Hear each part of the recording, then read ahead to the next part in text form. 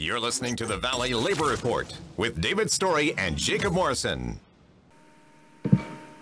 All right, folks, we are back. This is the Valley Labor Report. I have got on the line with me now Carol Gundelach from Alabama Arise. She is going to be talking to us about Medicaid expansion, the American Rescue Plan impacts on the Alabama state budget, and the lottery. So, Carol, thank you so much for taking the time to join us on a Wednesday evening. I really appreciate it. We are glad to do it. So, Carol, first let's talk about Medicaid expansion. That is something that, as long as I've known about Alabama Arise, I've been more or less aware of them since probably 2017, 2018. That has been Alabama Arise's bailiwick. Talk to us about Medicaid expansion in general, but also there are some interesting things specifically this session. There are indeed.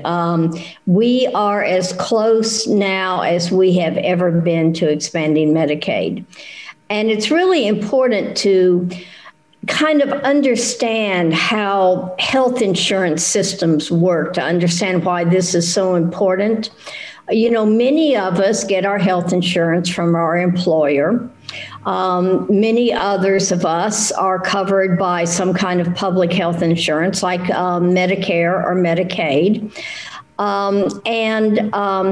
Some of us can buy insurance through the exchanges set up by the Affordable Care Act. But there is one big gap there where people who have too much money to qualify for Medicaid in Alabama, and you have to be pretty desperately poor to qualify for Medicaid in Alabama. Can you talk to us about those qualifications really quick? Well, yes. First of all, you have to be, if you are a child, children are covered up until a fairly significant,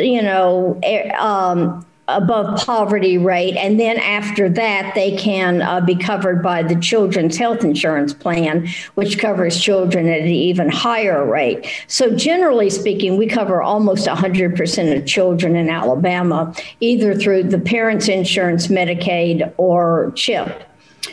People who are disabled and get SSI can receive Medicaid. And people who are in nursing homes receive Medicaid. The people who don't receive Medicaid are people who are the working poor, which of course can be as many as 360,000 people in Alabama don't have any health insurance at all because their incomes are too high to get Medicaid because they're working, and their incomes are too low to qualify to get insurance through the Affordable Care Act exchanges. And those are the people that we want to be able to cover under Medicaid expansion. It's the lady who checks you out at the grocery store, the guy who bags your groceries, the person who works in the convenience store, the daycare center worker who takes care of your kids. Those are the folks we're trying to help here. And the issue with Medicaid expansion, well, beyond ideology, the issue that you hear most from legislators about Medicaid expansion is how are we going to pay for it? That we have a really sweet deal from the federal government. For every dollar we put up in Alabama for Medicaid under the expansion rules, we'll get 9 federal dollars. So it is a deal. The problem is, and legislators will say this over and over again, you got to have the $1. And we are estimating that to expand Medicaid in Alabama will cost the state about $160 million in the first year. It's a lot of money. And that has been the barrier all along because the legislature either can't or won't find that money. Now, we at Arise would probably say this means they won't find the money because we've had a number of proposals over the years for where that money can come from. But be that as it may, The American Recovery Plan that was just passed by Congress sweetens that deal even more. And what they do is they really, and this is very complicated and very technical, but they increase what's the match rate, the amount of money we get from the feds for every dollar we put up for the entire Medicaid program, not just for the expansion population. And that means all of a sudden it's going to be incredibly cost effective for us to expand Medicaid. So it's time to do it and provide insurance to those people that need it so desperately and are the people that we call essential workers. Right. Yeah. That's one of my least favorite things is people calling folks essential workers and then not being willing to do anything for them. I mean, that really, it's like setting up an applause for a bunch of nurses and then, going on a union busting drive against their organizing efforts. But, in the American Rescue Plan, there is some added incentives for states to expand Medicaid. Does it go all the way and actually fully fund Medicaid expansion, or does it fully fund Medicaid expansion for 1 year, or what are the specifics there?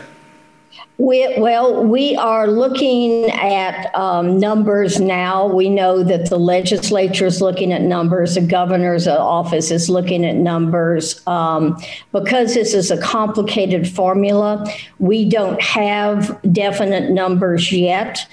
But we think that we are going to be able to expand Medicaid for about 3 years without any significant increase to the general fund budget. And that'll give us at least that long to figure out what we are going to have to do after those 3 years.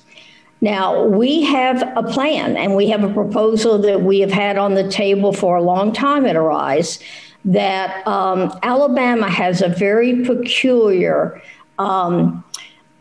tax break for the wealthiest people in the state. It is a break where people can deduct their federal taxes when calculating their state income taxes. We're one of only a handful of states that does this, and it disproportionately benefits the richest people in the state. Last numbers we looked at, if we got rid of that tax break, we'd bring in about $185 million new dollars into the state of Alabama. That would more than fund Medicaid expansion. So what we're hoping is that we can take advantage of this new federal match rate and expand now, and then that'll give us some time to debate how we continue to fund it. Right. I think that makes a lot of sense. So you said that you feel like that y'all are a lot closer to this than you have been in the past. Why do you feel that way? We feel that way because when we started this conversation, my goodness, when the Affordable Care Act passed, however many years ago that was, what we were hearing were ideological objections. We were hearing objections about socialized medicine and Obamacare and what happens if the feds yank the money out from under us. And we don't do things like that in Alabama because we believe in pulling ourselves up by our bootstraps. We're hearing those kind of arguments. We're not hearing those arguments anymore, and we haven't been hearing them for the last couple of years. What we're hearing now is discussions about how the numbers look. How can we pay for this? How can we maintain this? How can we continue this past the first couple of years? And a couple of years ago, last year, we were hearing, well, yeah, that'd be great, but we don't have the money. Now what we're hearing, legislators and the governor's office saying to us is, we want to take a really close look at this. We're getting our, we're getting our experts to run the numbers. We're really considering this. We think that this could happen if the numbers line up right. So we're going all the way from, no, we will never do anything like this, to, we've just got to figure out the details. That is a lot better. And now I'm going to be Katie and call. Oh, no worries, no worries. So. Yeah, that is definitely a lot better. That's a lot better situation. Is there anything else that you wanted to say about the Medicaid expansion, or I think that's a pretty good summary of the situation there myself. I think that's a situation. We're hearing good stuff from both sides of the aisles. We've got some Republicans who are saying the right things. You know, we think we're closing the deal. We hope.